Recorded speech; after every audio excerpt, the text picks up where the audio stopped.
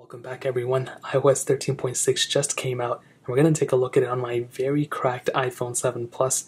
Now my regular 7 Plus is actually on iOS 14, so I kind of had to use this side phone in order to use 13.6, but it's totally okay. Now this update at its core is just a bug fix update. You're not going to have crazy new features. There are a couple new features that are pretty cool. This is not like an iOS 14 type of update. I will say, for a .x release, it is actually pretty good though. Now the size of this update I didn't get to screenshot, but for most of my devices it was around 450 to about 500 megabytes, so give or take, it was a little bit around that range. So make sure if you have a 7 Plus, make sure you're around that range before you go and update. Now this update brought a lot of cool little features. So the very first one, digital car keys. This is something that was pretty much rumored to be around for a long time. It's been in the beta for a long time, at least in the 13.6 beta, and now it's officially out. So what this is pretty much, if you have a car that supports, remote car entry or remote key entry, you can now actually put your car keys in your phone itself digitally and be able to unlock and lock and all that stuff,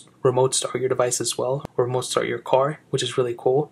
But me personally, I don't have a car that supports this, unfortunately. But if you do, then this is a really, really cool little feature that you have that capability of doing. So that is now added with 13.6. Apple News also got a little bit of an update. So I think they're calling it Apple News Plus or something, whatever it is.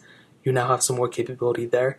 The Health app also got a little bit of an update. I don't know where my Health app is, but that one also got a little bit of an update as well. So you can now go and I think use a couple more features in there too, which is really cool. And I'll put the full changelog in the description below. So if I miss something or if I miss something, that'll be linked down below so you can read the full changelog. But on my iPhone 7 Plus specifically, I did not run into any boot loops, no anything like that. So if you have a 7 Plus, chances are you're probably going to have a good experience updating to it. Stability should technically be up. Obviously it's my first time using it on the iPhone 7 Plus, so I can't really tell. But based on the changelog, there have been so many bug fixes, which is so important. And when you have a device like the iPhone 7 Plus, anytime a bug fix comes out, it's very important to go and update to it.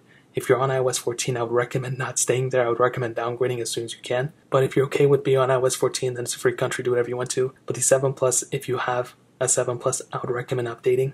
Now I did run a benchmark and I did have 767 as a single core score and 1343 as a multi-core score. So definitely, decent scores. I won't say they're the best, but definitely good for an iPhone 7 Plus. And I think this is about the same type of scoring that I've seen on most of my other devices as well. So definitely I think it's pretty good.